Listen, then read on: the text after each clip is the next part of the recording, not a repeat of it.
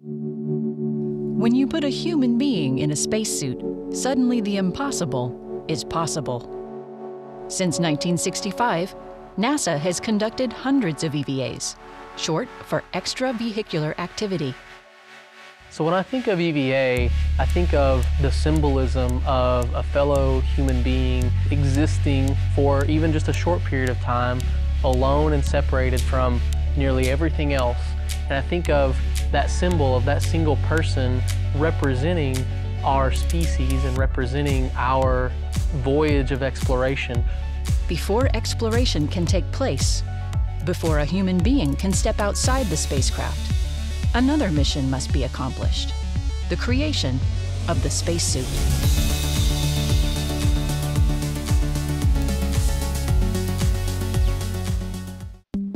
Throughout the history of EVA, NASA has sought to build the best spacesuit and tools to match the job required for the mission.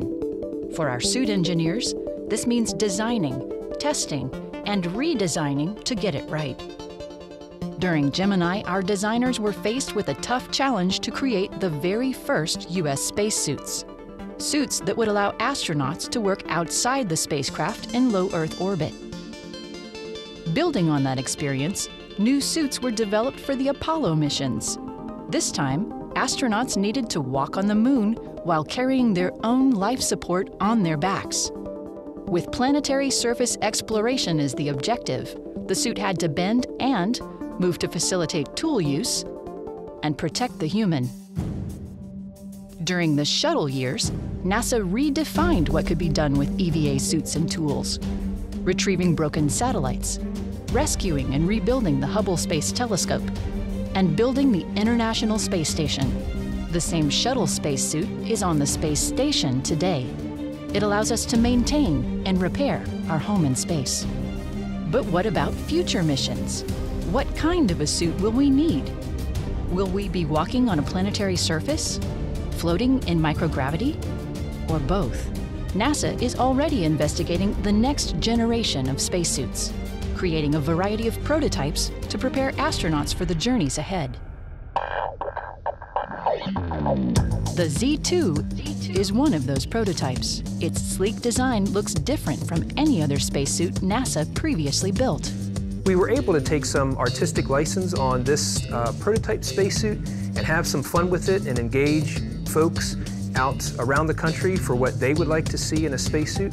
We worked with Philadelphia University to do the initial layouts of the suit, and then we have some in-house fashion designers that also help build our spacesuits, and they were able to bring their experiences to it and evolve that cover layer to make it even better than what we started with. The Z2 isn't just fashion forward on the outside. It's also technologically advanced on the inside. This is one suit made for walking, on other planets, that is. To be a planetary spacesuit, some of the special features on the Z2 are boots specifically designed for walking and for keeping your foot integrated into the boot well, like a good hiking boot. It also has a lot of lower torso mobility that allows you to walk naturally so that you can go uphill, downhill, into craters, pick up a rock, as a geologist would want to do on a planetary surface. Like any prototype, NASA hopes to learn a lot from the Z2 as it continues to improve and develop spacesuits. Prototypes are really important for spacesuit development because you can only do so much in the modeling and analysis world. You really don't know how well the suit works until you integrate it with a person. You get the feedback that a person can give you. You have them walk around, you have them try different tasks. That's how we really know that we've done a good job designing a spacesuit. Another suit in the works is the Prototype Exploration Suit, or PXS. This suit could be used for EVAs in microgravity, or it could be further modified for walking on planets. As with all future spacesuits, NASA is wanting to see better mobility, more visibility, and better control and communication. So one of my main responsibilities on this spacesuit is the suit control assembly, and that's the box that sits right here on the front of the suit. And it allows the crew member to control their life support components, such as their cooling and their pressure, and it also controls a lot of the electronics, such as the radio and the volume, and they can see some of the data that's coming back and forth from the suit computer to that display. So one of the great things about this job is that after designing the box, I'm able to get into the suit, since it's one of the smaller sizes, and we can actually see what the limitations are, with my own hands and eyes, and not just hear that secondhand from another test subject that would be looking at the same data. And then to take that back and then to go build the next prototype and incorporate the changes that need to be made so that it works better the next time.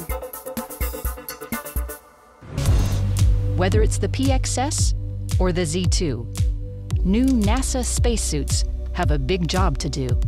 And that's not just being in a vacuum, but it's very hot, it can be very cold. And then in addition to that, there are little micrometeoroids that are flying past that you have to protect in case that does hit the suit. So there's a lot of things that go into protecting the crew member in addition to just being in a vacuum. And when we go farther to the moon or Mars, you have to protect in case you trip and fall, so there's a lot of protection that the suit has to take into account. No matter where we go or what we do, spacesuits and EVA tasks will continue to change and evolve. To keep up, spacesuit engineers will use new technologies, new materials, and new ideas to help us on our way. In the future, I'm looking forward to spacesuits that are much more of a tool for the astronaut, that is more integrated with the human, and is less of an encumbrance and more of a help. I think of EVA as basically a ship of exploration, a ship of learning and understanding, both about what makes us individually human and about what makes us together a team that seeks to learn and understand what the truth around us is. And that search for knowledge, that search for truth is, I think, one of the most noble and meaningful endeavors that we can pursue together.